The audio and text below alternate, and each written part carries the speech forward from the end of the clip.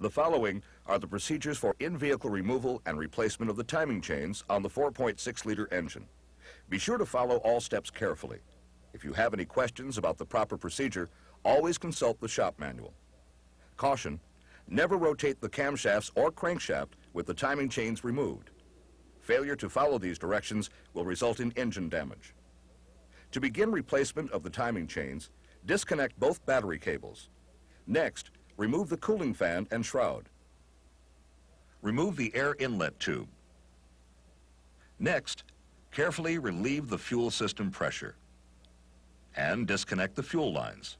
Caution: be sure to follow all procedures for fuel system pressure discharge as outlined in the shop manual.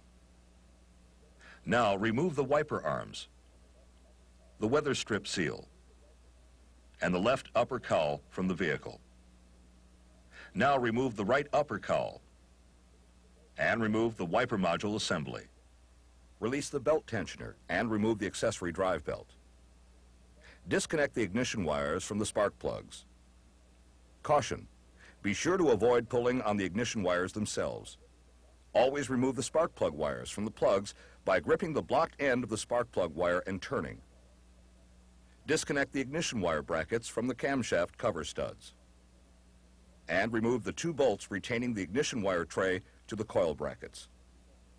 Next, remove the 2 bolts retaining the air conditioner high pressure line to the right-hand coil bracket.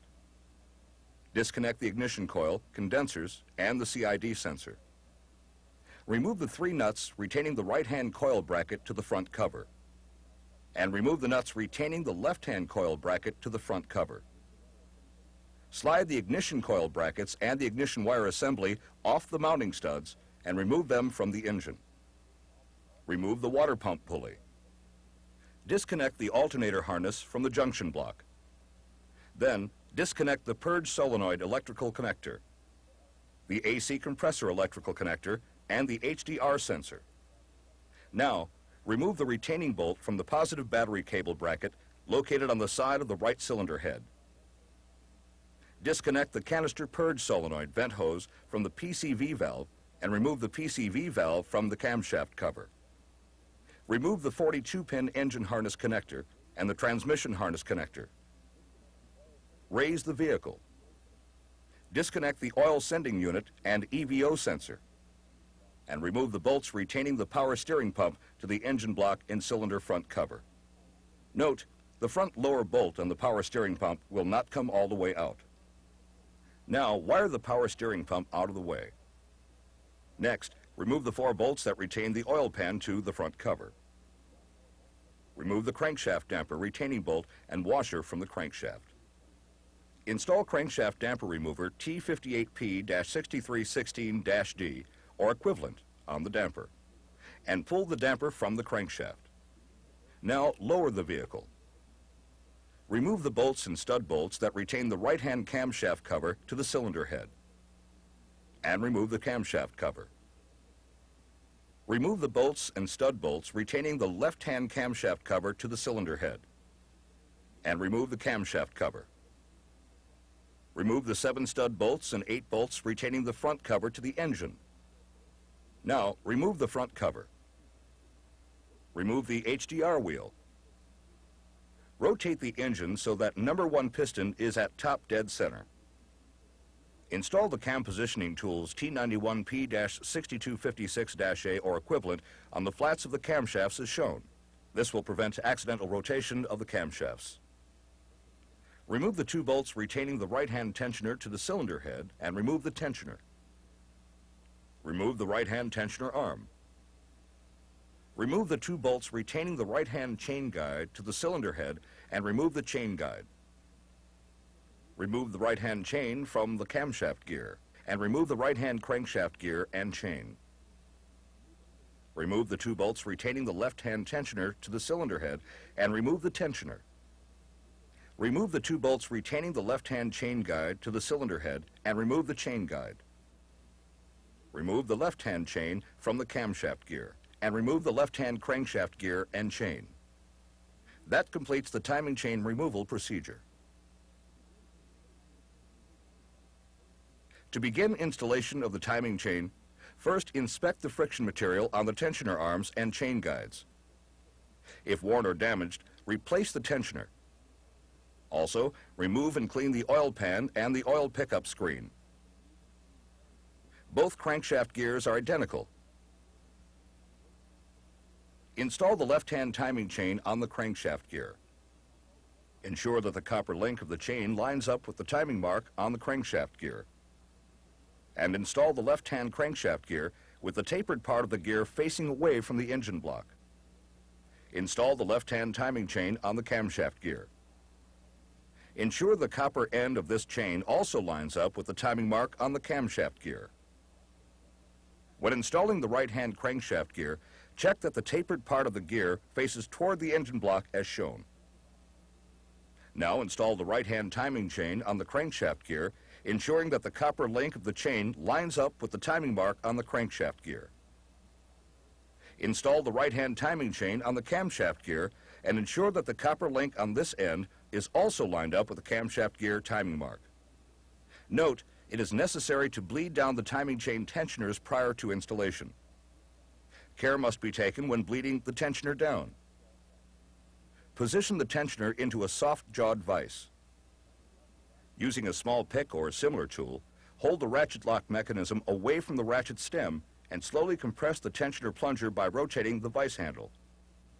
Once the tensioner plunger bottoms in the bore, continue to hold the ratchet lock mechanism and push down on the ratchet stem until it is flush with the tensioner face. While holding the ratchet stem flush to the tensioner face, release the ratchet lock mechanism and install a paper clip or similar tool in the tensioner body as shown. This locks it in the collapsed position. Note, the paper clip must not be removed until the timing chain, tensioner arm and timing chain guide are completely installed on the engine. Lubricate the tensioner arm contact surfaces with clean engine oil and install the right-hand and left-hand tensioner arms on their dowels. Be sure that the shoes of the tensioners are in the proper position as shown here. Install the right-hand and left-hand timing chain tensioners, securing each with 2 bolts. Torque the bolts to spec. Remember, do not remove the lock pins until the timing chain guides are installed.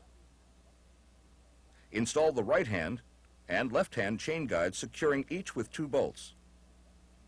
Tighten each bolt to spec. Now, remove the paper clips from the timing chain tensioners and check that the timing marks are aligned on each gear. Now, remove the cam positioning tools. Then, install the HDR wheel with the rear mark and the flange toward the engine. Inspect the front cover. Apply silicone gasket and sealant E3AZ-19562-A or equivalent in the location shown. Install the front cover on the engine. And install the 7 stud bolts and 8 bolts retaining the front cover to the engine. Tighten the bolts to specification. Now, apply silicone gasket and sealer E3AZ-19562-A or equivalent where the front cover meets the cylinder head.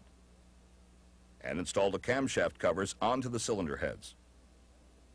Install the bolts and stud bolts into the right camshaft cover and tighten to specification. Install the bolts and stud bolts into the left camshaft cover and tighten to specification. Raise the vehicle.